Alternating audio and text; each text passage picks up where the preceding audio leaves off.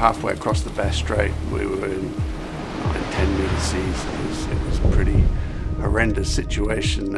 12 people on board, 10 were seasick, myself and one of the other guys were still sailing the boat. A couple of guys who just wanted to drop off at the side. They'd had enough of life, and we thought we had a crack in the mast. So that was probably the scariest point, where you've got 10 out of 12 people being sick. You're responsible for all their lives, you're responsible for the boat, you're responsible for everything, and to make matters worse, I'd supervised the building of that boat. So, you know, if something went wrong at that point, it was all on my shoulders.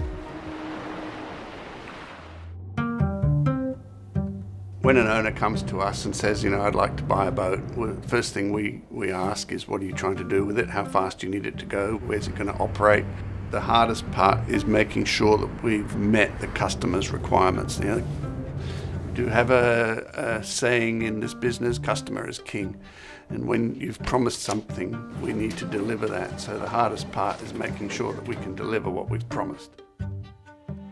Generally speaking, they want it to go faster than anything else we've done before. They want it to carry more passengers, use less fuel. Through our technological capability, we do some modelling in CFD space. We work out what the vessel might be able to do. We have good background boats that we can take as a starting point. We jump off that platform and we try to make something that's better than we've ever done before. I like to think about a picture that John Rothwell has on his wall, which is him as a 9-year-old building a little boat with a lawnmower on the back, and he went from Coogee across to Garden Island as a young kid. Technology advancement has, you know, he's ensured has been pushed through the business throughout the ensuing 30-odd years. Making sure that we look for new ways to do things better is more important than just grinding out another, you know, this is the same as the last one. Our R&D team is already working on what are the next fuels. You know, will it be electric, will it be green? The other area is the automation and the autonomy. You know, at the moment we still have a lot of people on ships, operating the ships. Faster than we know we'll be able to do that with machines, with robots, and Austal has always been innovative in new technologies.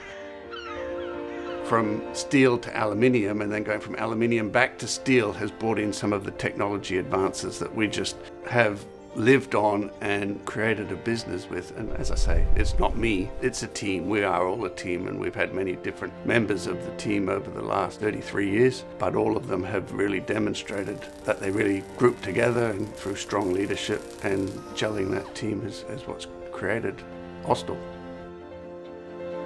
When I'm sailing, one of the important things is to make sure that everybody is working as a team, that everybody knows their job. They're all going to support each other to do their job as best they can. Throughout my career, I've brought that into the teams that I've worked with. The days that I see new people coming into the business who you can see their potential oozing as they walk in the door. The days that the boats go in the water and they all work, they're the days that we love.